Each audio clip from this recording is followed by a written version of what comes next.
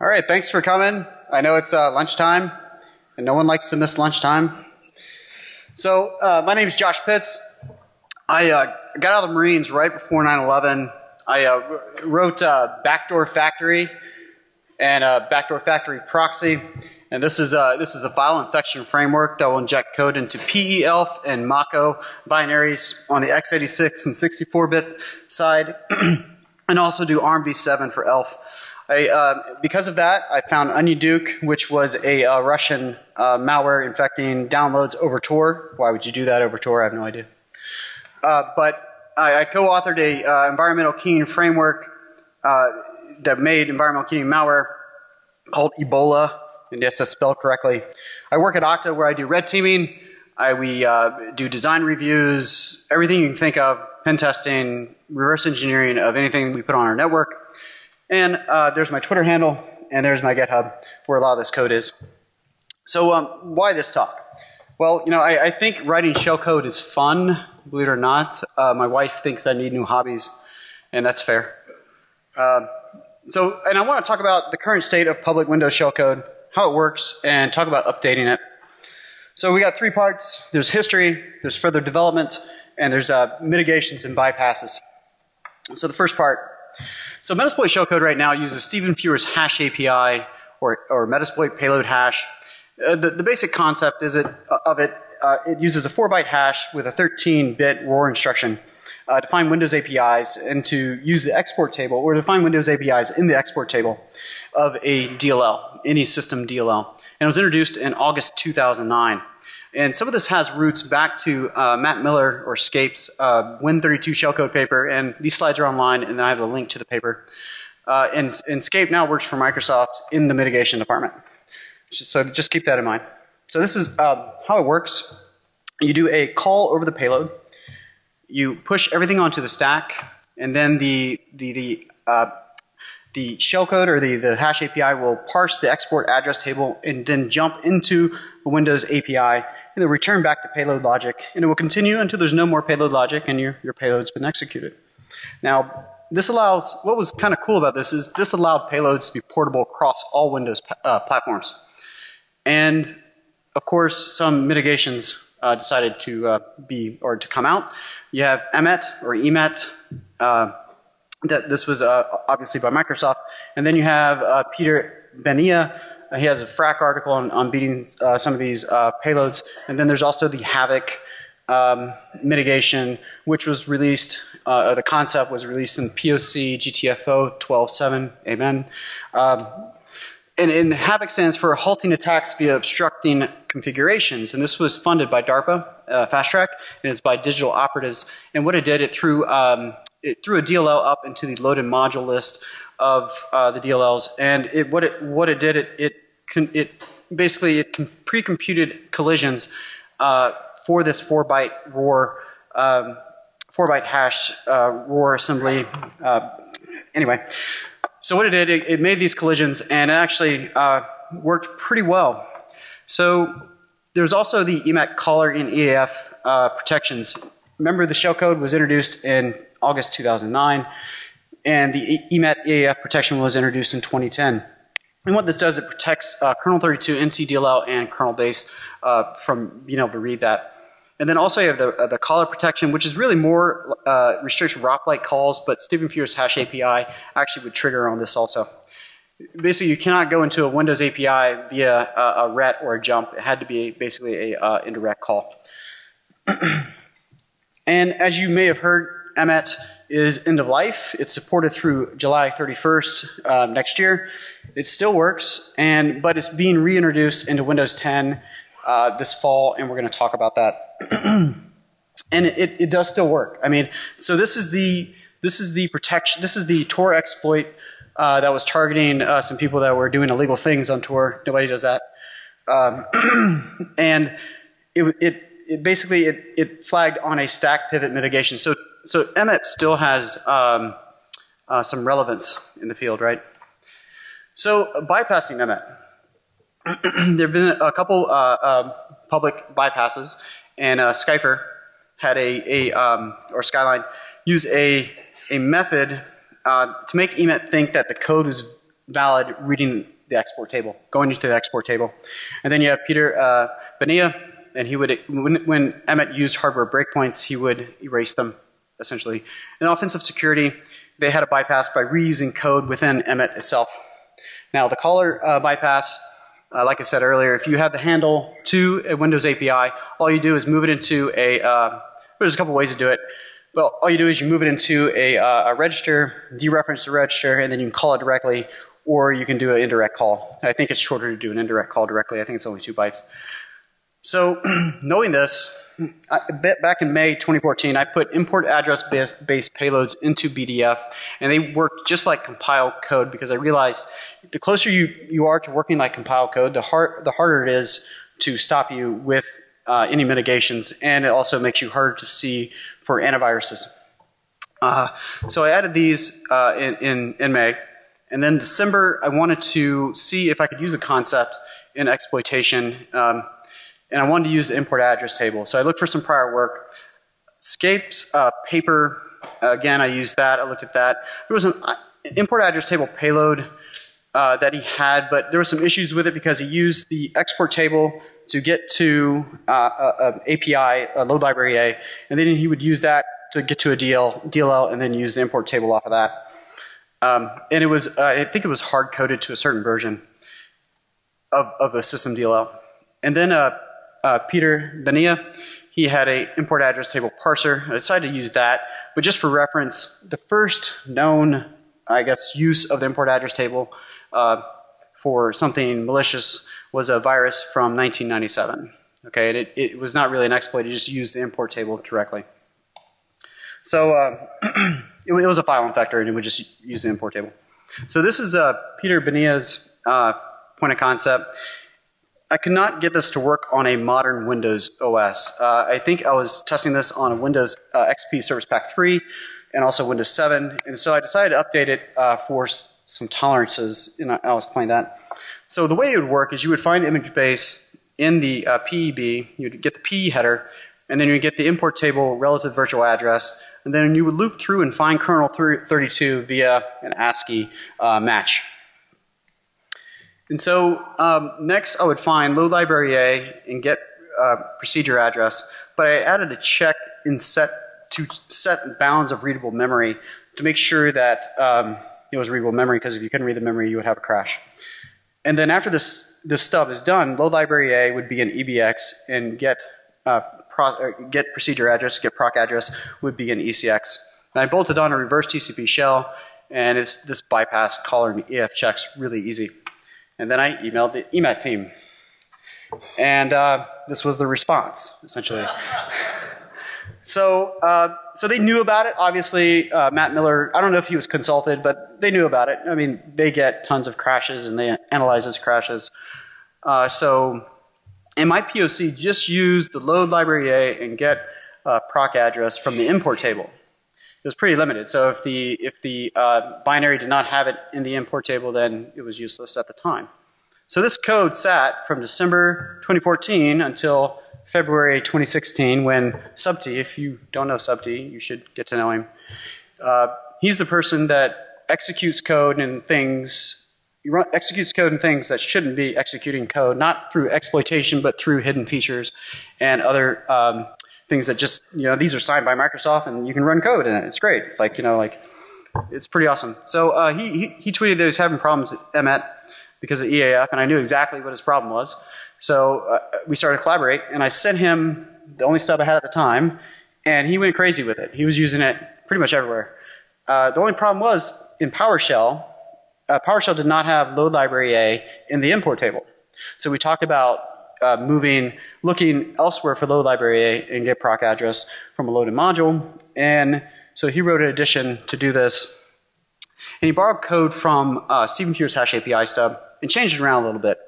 He decided to use a 4-byte hash, the ROR algorithm, to find just the DLL name versus DLL and API. And so that means it would use that hash to find anything in the loaded module that will match that.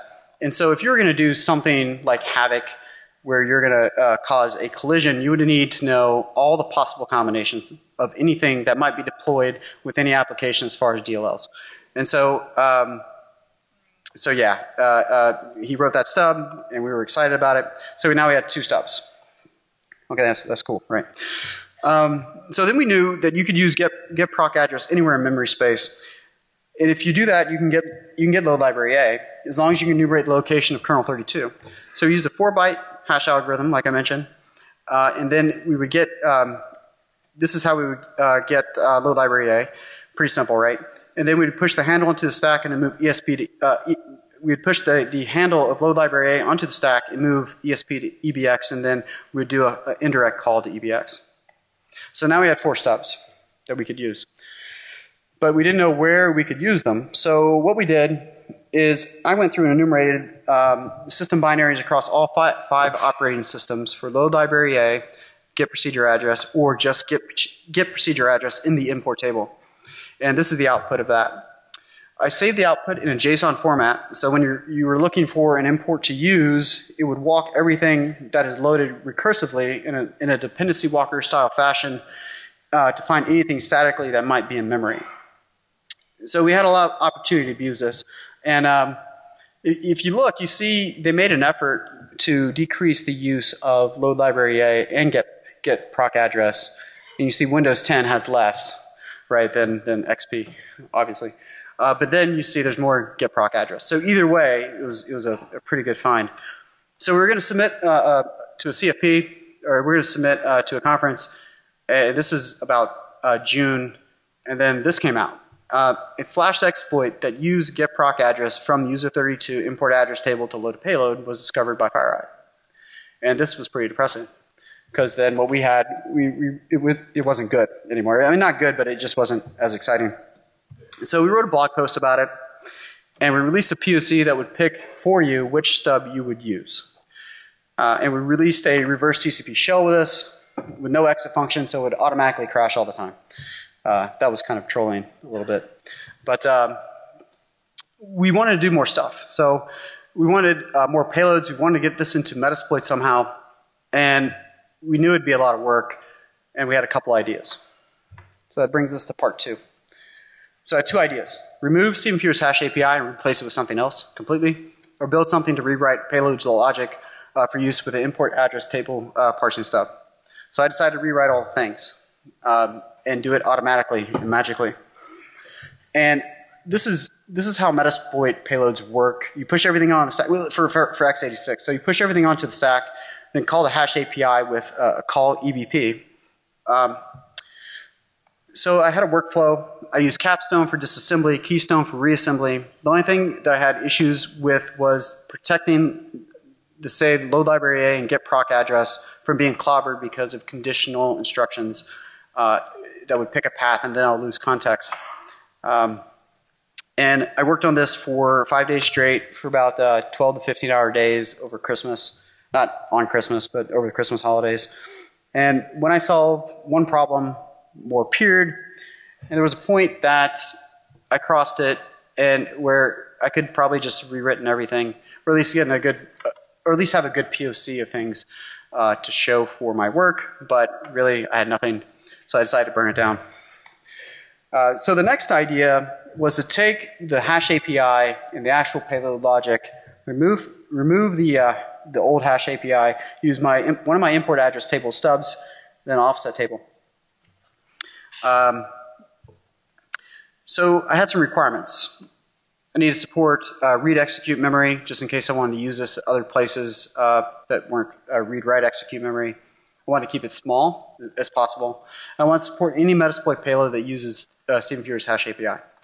So I have the same 4 steps. I would take inputs in, disassemble it, capture the instructions, or capture the blocks of instructions, capture all the APIs. I would build lookup offset table, and then I'd find the appropriate import address tables for the executable, and then there'll be an output table. Output to different types.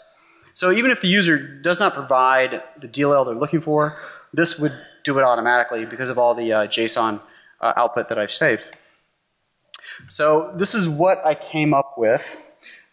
So you would take the 4 4-byte block hash used in the API to parse the export table. But now it's going to point to the APIs and the DLLs that were going to be called. And those are going to be in a string, and they're going to be null terminated. So, for example, you have the first hash, right? It's 4 bytes. And then the DLL offset, if it matches, is going to point to kernel 32. And then the next API is going to point to winexec. So you have the next hash, points to kernel 32 again, and then it points to the next API, exit thread, so on, so forth. So you do, because I unique the string, you do have some overlap and you can save some space. So this is the logic for parsing the lookup table. Basically, I jump over the table, I move the first hash into the lookup table, and I continue until I find a match.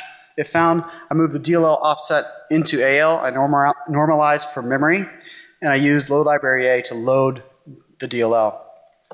And then I save the DLL handle, I put the API offset in AL, normalize, and use get proc address to get the win API handle.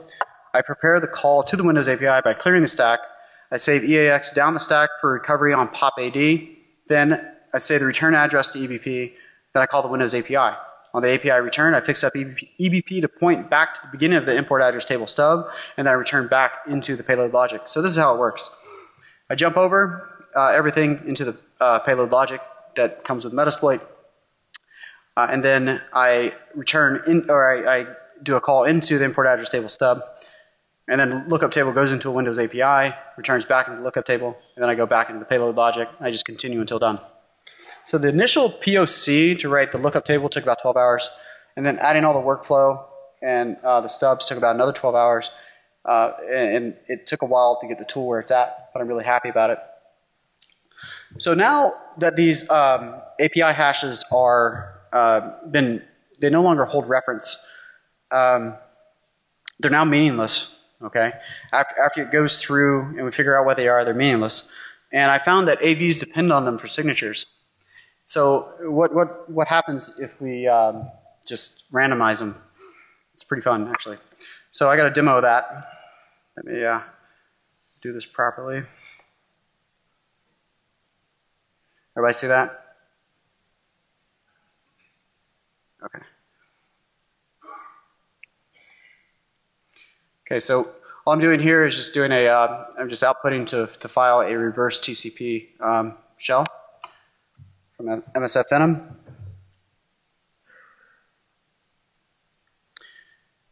And then I'm going to cat that out into Fido. That's what the name of this tool is, Fido. And I'm going to do a load library A, get proc address. I'm going to use those out of the import table of the main module, and I'm outputting that to file.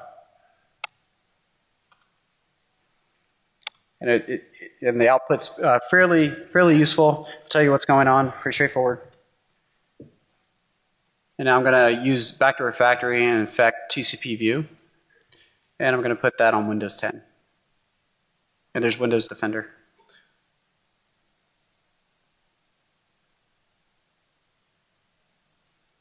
Of course, it was detected. Now I'm going to do the same thing, but I'm going to use M for mangle.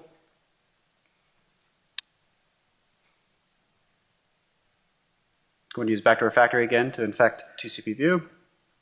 I drop that onto disk.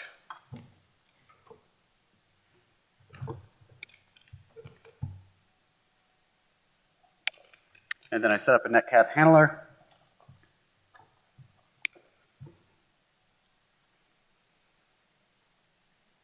And then no detection.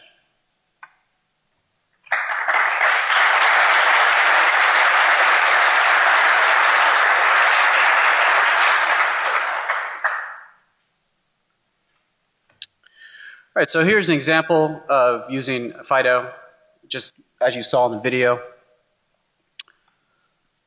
So I was having some issues with a couple of DLLs, and when I say couple, all the system ones. I was running into a problem where I had to build a blacklist to avoid using those as saying that they had the get proc address or load library A in their import table. And I decided to look at this because it was going to a point where I was just blacklisting everything. And I figured out that it was just Windows 7 through 10, so I decided to look into it even more. And this is when I discovered the effect of min-win. Typically these are used in system DLLs. It's for portability, and they have been used in Windows 7 they've been in use since Windows 7. And if it is in the DLL's import table in your process space, you can use exposed APIs such as get proc address. And in get proc address case, it's everywhere. It's in every single process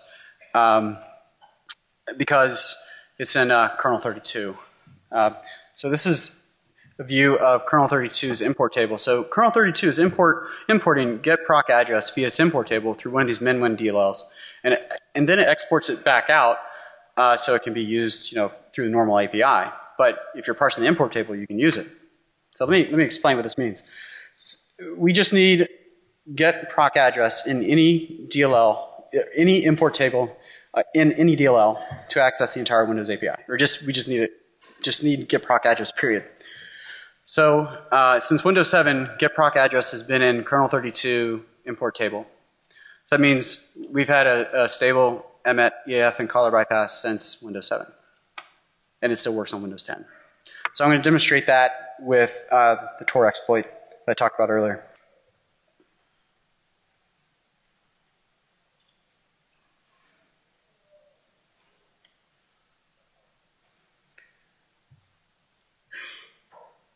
All right, so what I'm showing here is I turned off the stack pivot mitigation just to show that EAF will flag as far as the mitigation.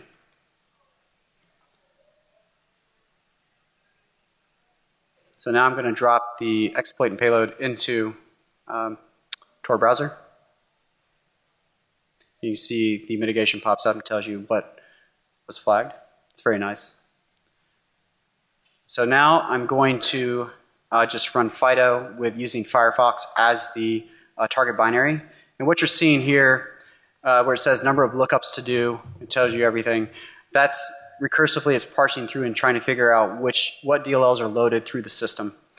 And then it'll continue through and tell you where you can use what import table. And so it automatically used get proc address. You can see it at the bottom where it says GPA. But I'm going to use the min-win DLL. Because you can see it's in kernel 32, and it's the API MS Win Core library loader DLL.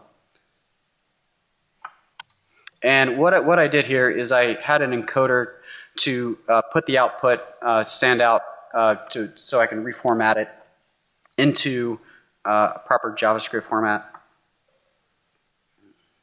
Just showing that. I already have it in the exploit example. I just need to uncomment it.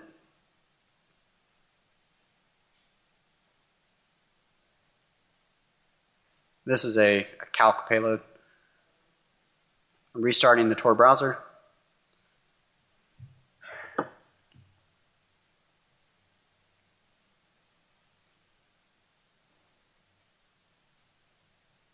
And there you go.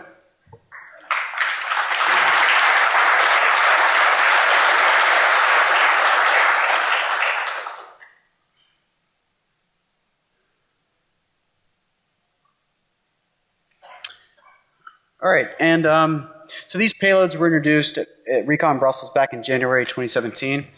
For DEF CON 25, I'm releasing 64-bit payloads, and that brings us to mitigations and bypasses. So I opened up a GitHub issue to incorporate these import address table payloads into Metasploit. Part of what I was offering to do was to release these 64-bit stubs to help with that process. And if my talk would have ended here, right here. However, 3 months later, after my GitHub issue submission and 5 weeks before this talk, the EMET protections are being added back into Windows 10, implemented via the kernel. Additionally, Matt Graber pointed out to me that there's now a import address table mitigation, which is, this was my reaction. Just flipping tables for days. Yeah. So how does the import address table filter work? Well, So I had to download the preview edition. This is coming out in the fall, by the way, officially, but you can get it in the preview edition. So first off, they're not enabled by default. You have to go through and click through, enable everything. But what it does is there's a pointer to the import name, and they zero that pointer. So at this point, the thunks are still there so that compile code can work, but at this point you're driving blind. And if you're driving blind, you're probably going to crash at some point. And yeah, it's pretty awesome. So, but you know, the funny thing is I knew that something like this might happen, so I had an ace in my pocket. So this is kernel 32 entry for get proc address. And on the next line is get proc address for caller.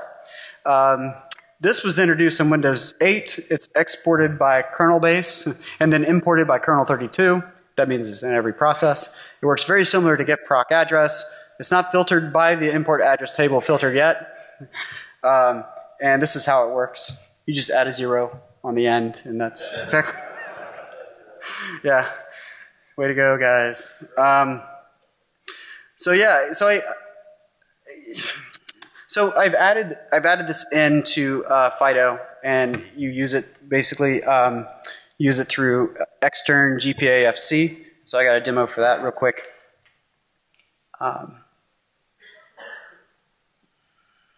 Sorry.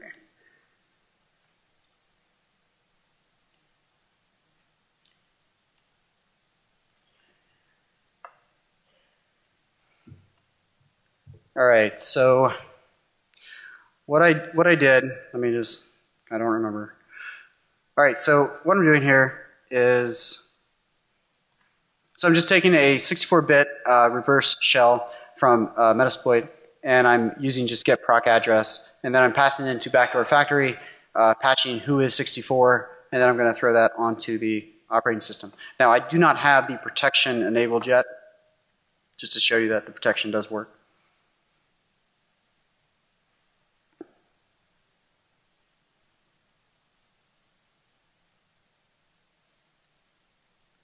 There you go. Now I'm going to enable the protection.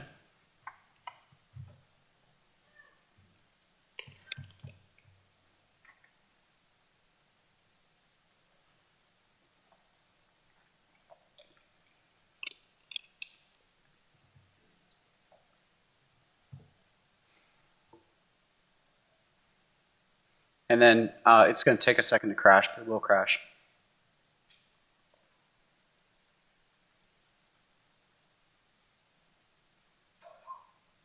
There you go. And then I'll run it again, and it should be faster than next time. All right, now I'm going to use get proc address for caller.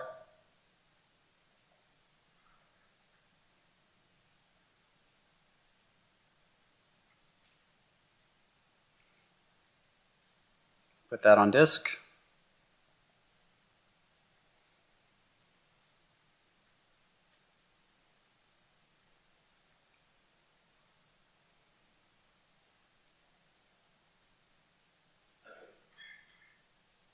And there you go.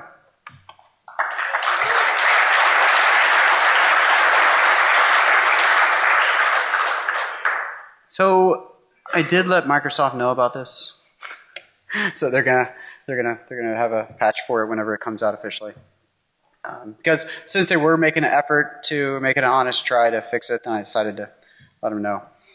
So now what? Now we can't parse the export table or the import table. Is it possible that you could find more APIs that are not filtered that could give you some useful information to get proc address? Yeah, probably. Or what if we didn't use the import table or the export table? So let's think about this real quick. In modern user space Windows exportation, you have to bypass ASLR dep and other protections. And on top of that, your exploit is most likely to be tailored to a specific version or versions of software and operating systems. So why shouldn't your payload be targeted also? Why does a payload have to work on every operating system from XP to Windows 10, right? Why not make it targeted to that specific version of application? So the way you would do that is you would go to get proc address directly. And the way it would work is you take PEB image base, and that's easy to find, and then get proc the offset for get proc address. And that's going to be version dependent, and the offset can be found during exploit or payload development. And this can be in the main module of the main program, or it can be in any application specific DLL. So I would not target system DLLs because those change very often. So if there's a DLL that has the same offset for a number of versions, for let's say they depend on OpenSSL for something, and they don't update the OpenSSL binary, even though you're not exploiting OpenSSL, you can use the get proc address offset in that DLL across multiple versions. So and it does save code. So this is the import parsing table code to find get proc address, just to get proc address. It's a fair bit of code, but if you know what get proc address offset is going in, that's how much code it takes, obviously, right? So so what if you had more? What if you couldn't find a single get proc address in one DLL? Well, what you would do is you would find a DLL that was consistent across all versions that had a get proc address, and then you would diff the binaries across the different versions, diff the DLLs across different versions, and then you would make a similar lookup table so that you could use the diff sections to figure out what version you're in, and that would be associated with the appropriate offset table. So I have an example of, not of the actual diffing process, but I have the example of using an offset for get proc address either within the main module program or the external offset of a DLL, right? So if anyone wants to help me develop that or engineer that system, please find me. I'm easy to contact. I'm on Twitter and I have an email address. That sums up my talk. Any questions?